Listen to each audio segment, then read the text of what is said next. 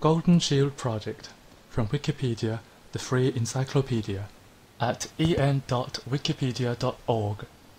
The Golden Shield Project, often referred to as the Great Firewall of China, is a censorship and surveillance project operated by the Ministry of Public Security Division of the Government of China. The project started in 1998 and began operations in November 2003. Section 1. History. In 1998, the Communist Party of China feared the China Democracy Party (CDP) would breed a powerful new network that the party elite might not be able to control. The CDP was immediately banned, followed by arrest and imprisonment. That same year, the Golden Shield Project was started. The first part of the project lasted 8 years and was completed in 2006. The second part began in 2006 and ended in 2008. On the 6th December 2002, 300 people in charge of the Golden Shield Project from 31 provinces and cities throughout China participated in a 4-day inaugural comprehensive exhibition on Chinese information system. At the exhibition, many Western high-tech products including internet security, video monitoring and human face recognition were purchased.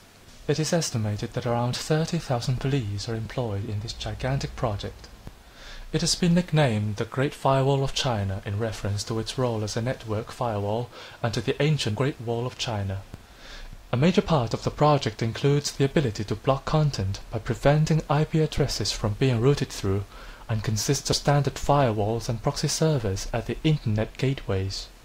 The system also selectively engages in DNS poisoning when particular sites are requested. The government does not appear to be systematically examining Internet content, as this appears to be technically impractical. Because of its disconnection from the larger world of IP routing protocols, the network contained within a Great Firewall has been described as the Chinese Autonomous Routing Domain. During the 2008 Olympic Games, Chinese officials told Internet providers to prepare to unblock access from certain Internet cafes, access checks in hotel rooms and conference centers where foreigners were expected to work or stay. Section 2. Purpose.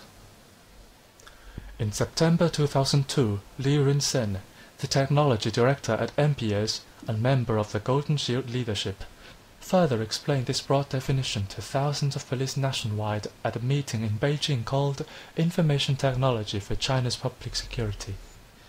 In October 2001, Greg Walton of the International Center for Human Rights and Democratic Development published a report. He wrote, quote, "Old-style censorship is being replaced with a massive ubiquitous architecture of surveillance, the Golden Shield. Ultimately, the aim is to integrate the gigantic online database with an all-encompassing surveillance network, incorporating speech and face recognition, closed-circuit television, smart cards, credit records, and Internet surveillance technologies." End quote. In July 2007, authorities intensified the monitoring and control of the Great Firewall, causing email disruption in anticipation of the Shanghai Cooperation Organization meeting scheduled for August 2007. Some commonly used methods for censoring are IP blocking. The access to a certain IP address is denied. If the target website is hosted in a shared hosting server, all websites on the same server will be blocked. This affects all IP protocols, mostly TCP such as HTTP, FTP or POP.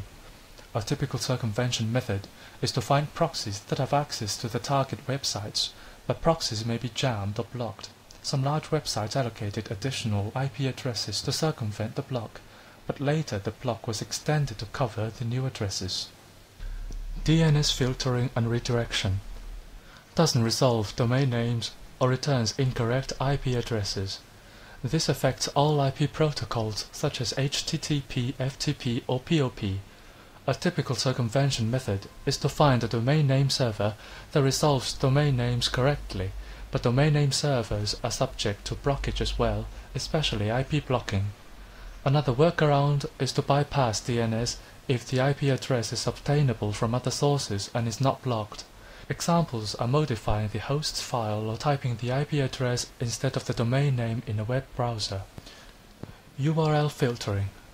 Scan the requested Uniform Resource Locator URL string for target keywords regardless of the domain name specified in the URL. This affects the hypertext transfer protocol.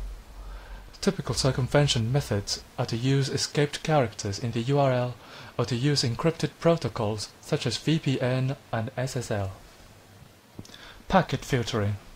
Terminate TCP packet transmissions when a certain number of controversial keywords are detected. This affects all TCP protocols such as HTTP, FTP or POP, but search engine pages are more likely to be censored. Typical circumvention methods are to use encrypted protocols such as VPN and SSL to escape the HTML content or reducing the TCP/IP stacks MTU, thus reducing the amount of text contained in a given packet. Connection reset. If a previous TCP connection is blocked by the filter, future connection attempts from both sides will also be blocked for up to 30 minutes. Depending on the location of the block, other users or websites may also be blocked if the communication are routed to the location of the block. A circumvention method is to ignore the reset packet sent by the firewall. Section 3.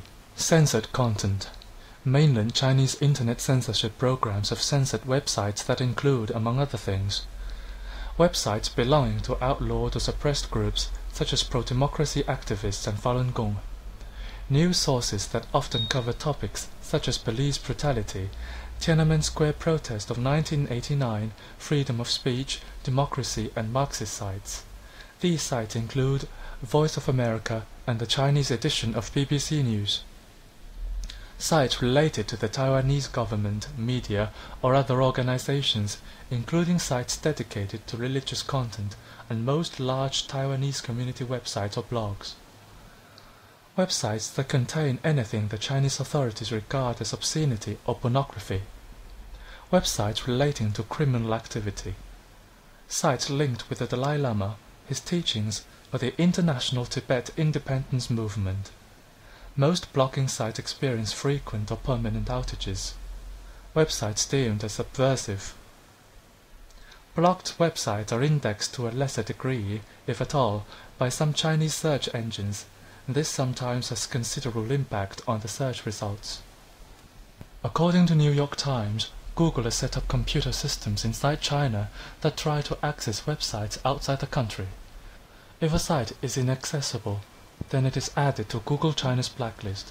However, once unblocked, the websites will be reindexed. Section 4.